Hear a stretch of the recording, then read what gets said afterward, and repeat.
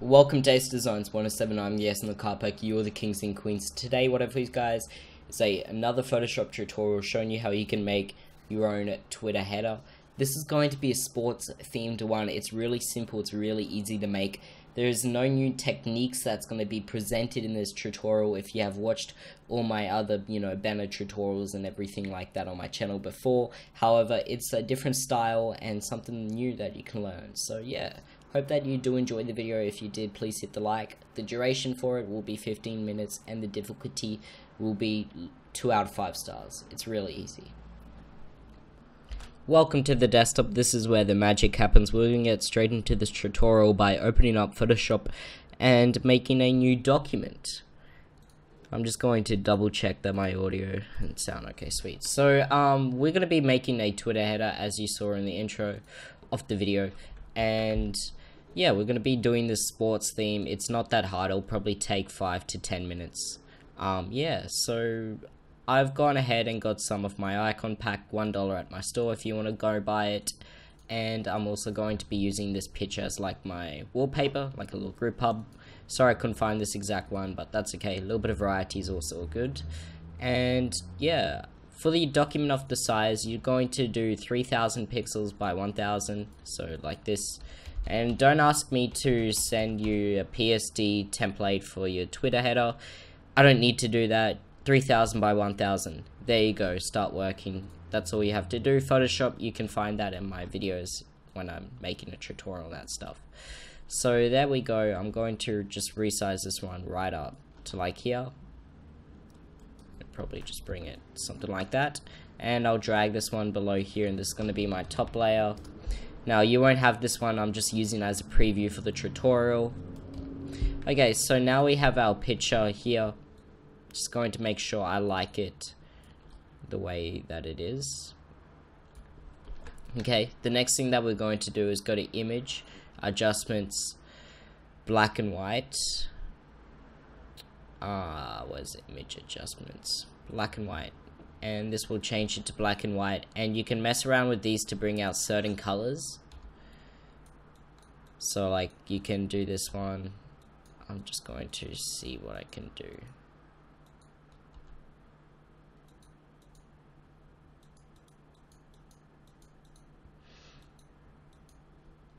Okay, so I'm just going to press Ctrl U actually and just bring down the saturation right down there.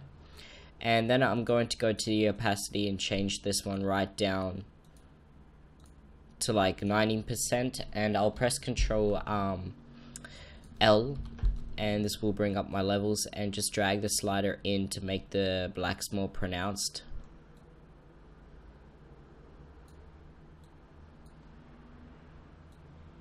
Okay, something like that. And I might change this one down to like 17%. And you can try a blur on this one, so I'm just going to press Ctrl J, go to filter, blur, Gaussian blur.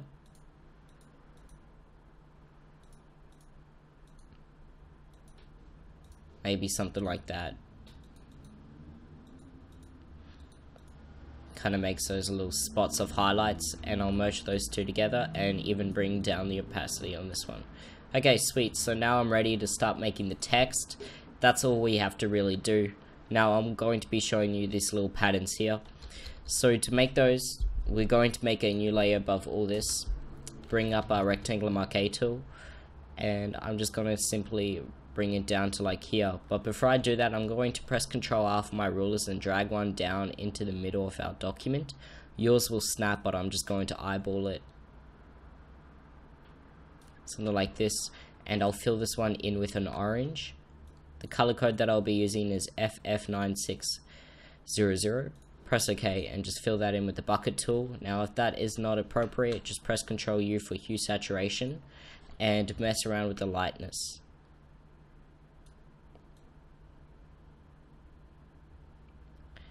So I just changed the settings like this, -5 and -8 on the lightness and hue. And I'll press Ctrl T and also just bring this one in a little bit there. Now press Ctrl J on this one, right click, rotate this all the way around. It doesn't make a difference. Oopsie. And just bring it in like that. Now also press Ctrl J on this one, rotate it 180 by holding shift. Make sure that it snaps in, and bring in something like this. And I'm also going to bring this one. Okay, sweet.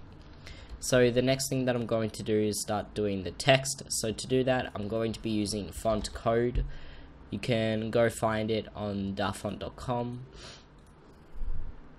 A link will be in the description below. I'm going to be doing the text Vatican. I think he used Arial, but I love code. I think that it's a really nice font, so I'll be using that. And I'll just use my arrow keys to make it centered off to this one, like that. And with this shape here, we're gonna press Ctrl T.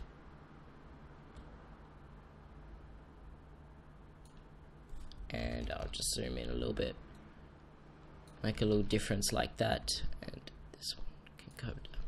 Okay, sweet. So now with the Vatican, press Ctrl J and just press Ctrl T and hold Alt and resize these down to like here. Now press bold here. If you don't have that, go to View, Window, Character, and you can bring that one up. And I'm also going to make sure that that's on bold. Sweet. Then I'm going to go to the color and change it to white, and I'll change this one to Breathe. Okay, sweet. So actually that's not bold enough, so I'm going to use Arial for this one. Arial bold. This one. And this one black. Actually, I think bold is bold enough.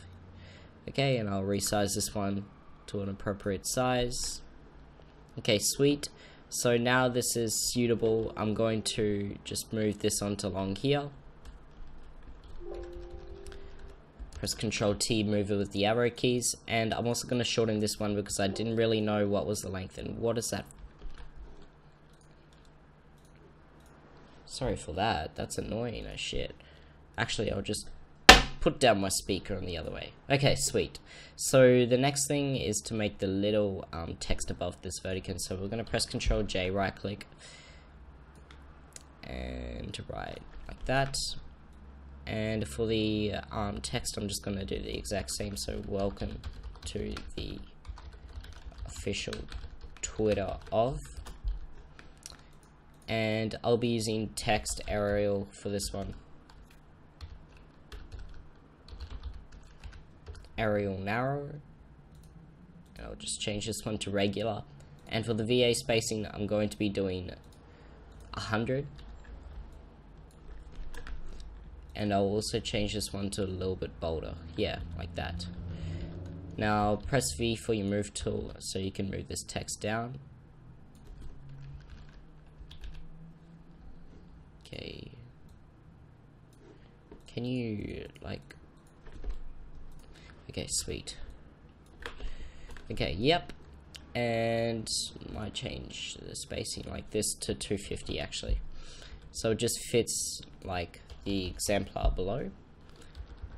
Okay, so the next and last thing to do is add in these social media icons and also change the opacity of these. So I'm going to merge these two together, but before I do that, I need to make sure that that is aligned. Press Ctrl E so it's merged, and I'm going to go to the opacity and slightly change this one. Or I can go to overlay. I'm just going to try a couple of things, because like I'm just making this up on the spot. So okay, so I'm going to be using linear burn, and I might just press Ctrl damn it, my Photoshop's not working with me today. Like that.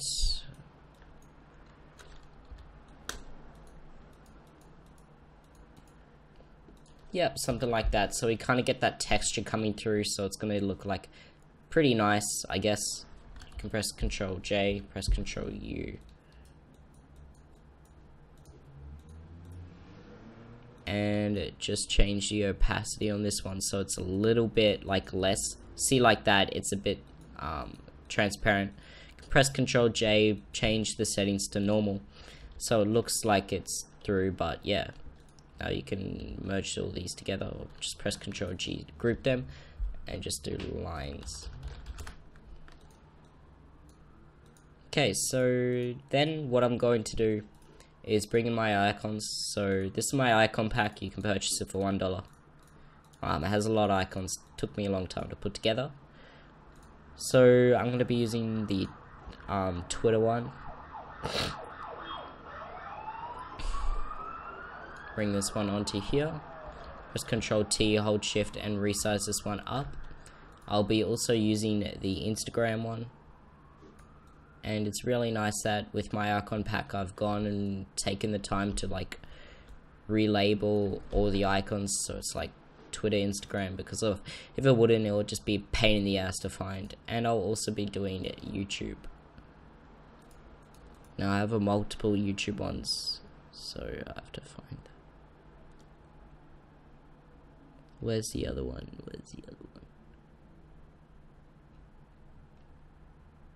YouTube Play. There it is. Okay, so just move this one onto here. Press Ctrl T. Hold Shift while I resize that one out, and also Alt. Now I'm going to right click, go to the blending options to one of these, and I'm going to do a color overlay of orange. I think I did F6000. Oh, I was close. B? Yeah, what a guess.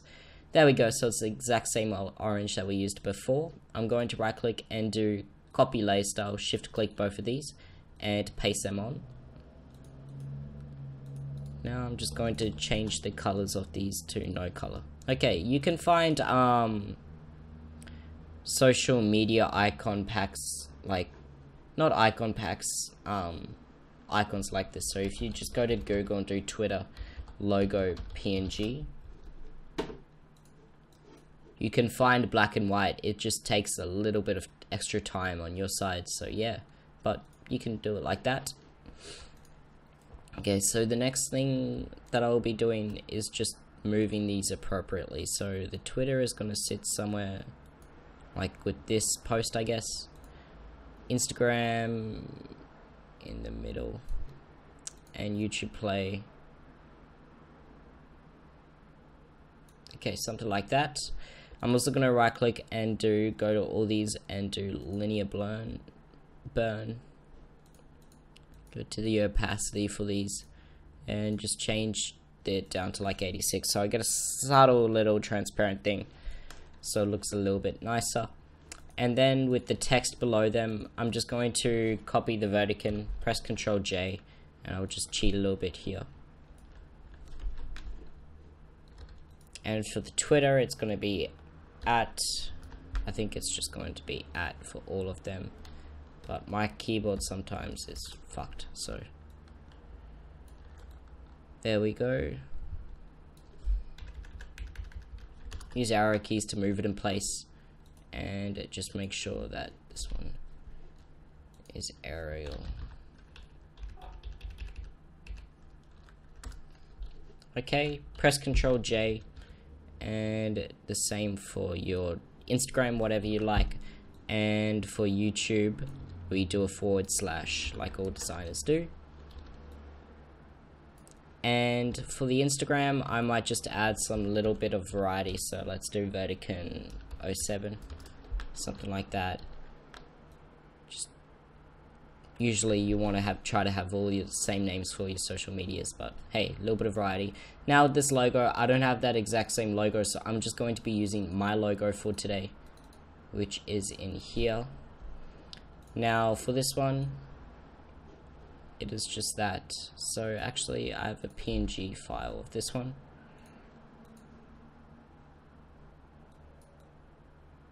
And I'm just going to change this color down to like an orange, which I'm very grateful because my logo is very versatile. Okay.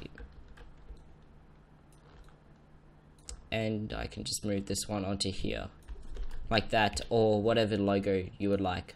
That one doesn't work, so I'm going to make a new layer above this. Okay, sweet.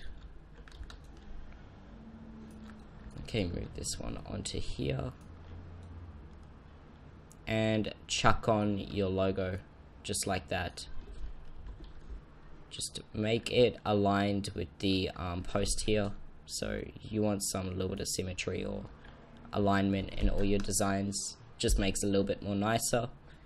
And with the opacity, something like this, you can also go to the blending options of your logo, go to the gradient overlay, chuck on this orange. It should be as your foreground color by now, but if you don't have it, the color code is FF9600, and I'm just going to do angle 90, and it's going to be on reverse, and for the opacity, something like that. So it's kind of getting that like little glow on that. And I guess it would be nicer with this one, but that is okay. So I'm just going to delete that. Just showed you so you can make it if you want. Anyway, thank you for watching the video. If you did learn something or enjoy it, or at any point in time just got something from the video, hit the like button and also subscribe for more daily content. I'll see you guys in the next video. Thank you so much for watching, and I hope to see you in the comments below. Peace.